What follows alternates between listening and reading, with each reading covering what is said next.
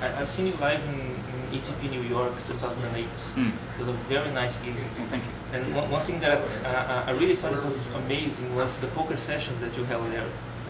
It was really fun. I was there like watching.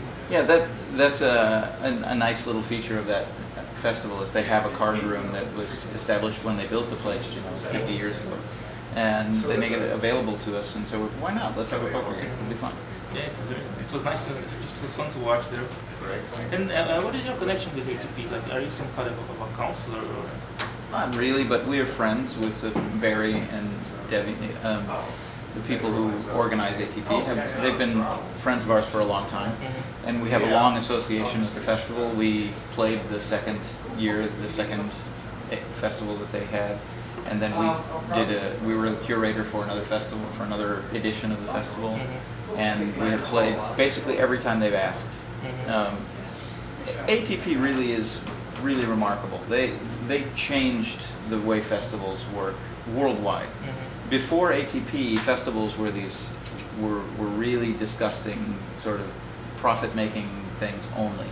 And all the bands that were associated with that played the festivals did it as a kind of a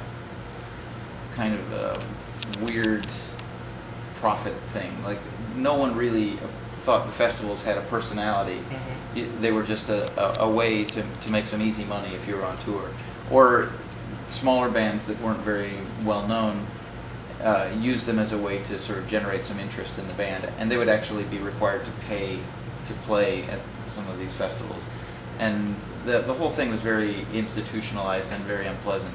And ATP really changed everything. Like having a band select all the bands so that there was a curator that was endorsing all of the bands on the bill, for example, and having the money be distributed more equitably between the bands, and having the bands and the patrons living together and mixing together in a very sort of social way.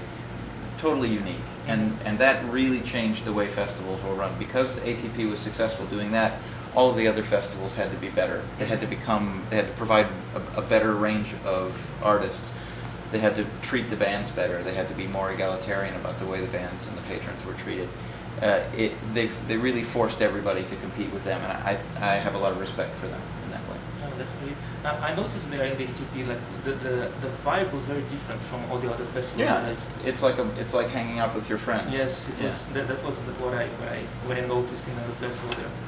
Yeah, that's what's cool about ATP is that it's not like you're paying money to see some circus. Yeah. It's like you're hanging out with some friends on a vacation, Yes. And that atmosphere is the reason that ATP is successful.